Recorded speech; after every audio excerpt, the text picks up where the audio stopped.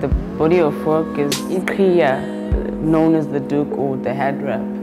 It's the most common fabric used amongst African cultures mostly, and even the Western cultures also do use the duk as something they wear every day. My part of the work is titled Coloured In, and basically it looks at the impact of the Group Areas Act on so-called coloured spaces. I went into my community and other communities that have been so-called coloured in by the Group Areas Act. It was one way for me to look deeper into the characters that use the headscarf.